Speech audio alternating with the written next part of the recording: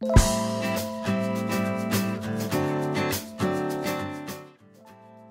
while there are a handful of 48MP cameras in the market, not all 48MP cameras are made the same.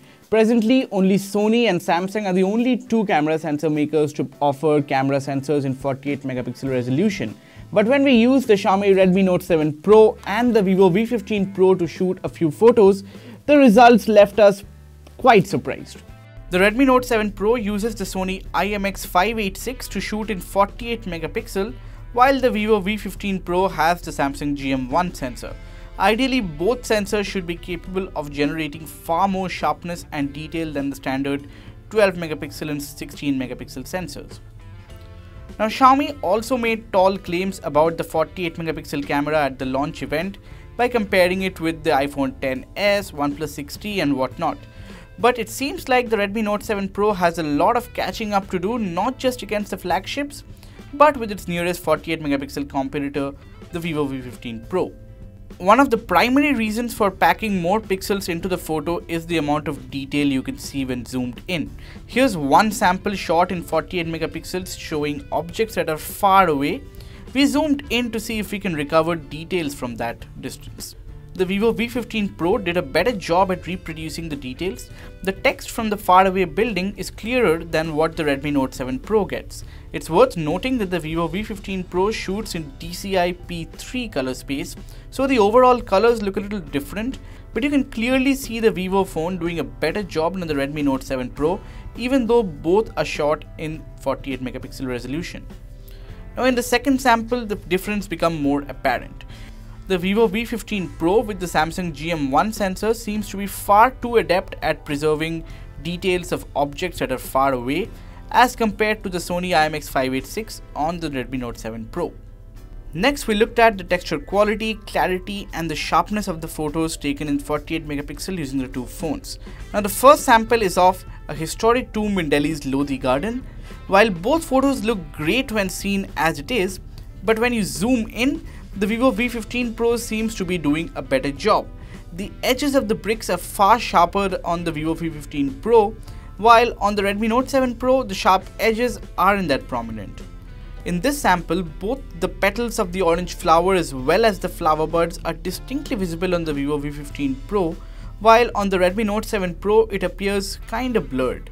Looking deeper, we figured it could be because the Redmi Note 7 Pro took the photo at a slower shutter speed as compared to the V15 Pro, which might be the reason for the resulting blur.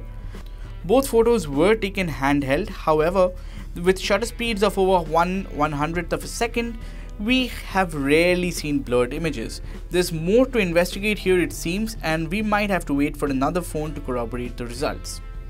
Next, we went closer to see what's happening.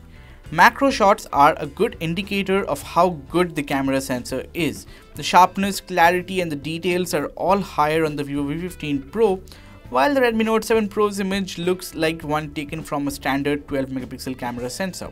It's amazing the level of difference the Samsung sensor is able to produce, while the seemingly superior Sony IMX586 doesn't even come close. The results could just be a shortcoming of the Note 7 Pro. Xiaomi is indeed suggesting users to shoot more in the 12 megapixel format, where the camera uses pixel binning to generate much more clarity and sharpness. Now we will be exploring the difference in shooting in 12MP as compared to shooting in 48MP with the Redmi Note 7 Pro in another video in the future. But enough about sharpness and details, let's talk about dynamic range. Now both of these camera sensors are large format sensors, so they should ideally be able to generate much more dynamic range than your standard 12MP and 16MP sensors. Sony in fact claims a 4-factor increase in dynamic range when you're shooting with the IMX586 on this one, and at least on the first sample that we saw, Sony's claims kind of stood tall. In this sample, the Redmi Note 7 Pro has far better dynamic range than the Vivo V15 Pro.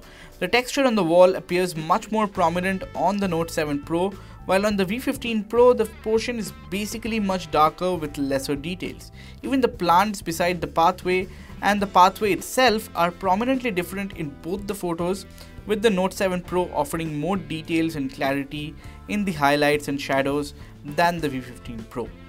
Now in the second sample, however, the V15 Pro edges out the Note 7 Pro by a lot.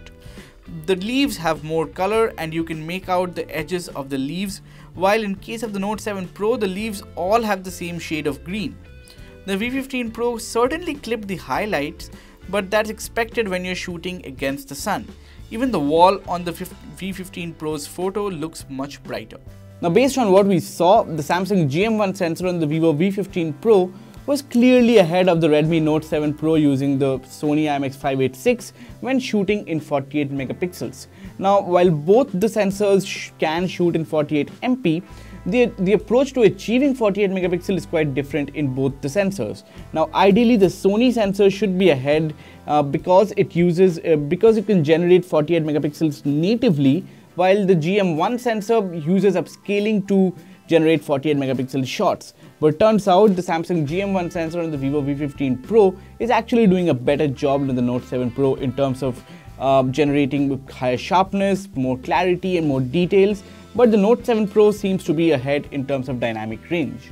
So that's all that we had to share with you guys today. Let us know what you guys thought of this comparison video in the comment section below. And also let us know what other phones you want us to compare. And for more videos like this, stay tuned to Digit.in. For the latest technology updates, subscribe to Digit.in and don't forget to hit the bell icon.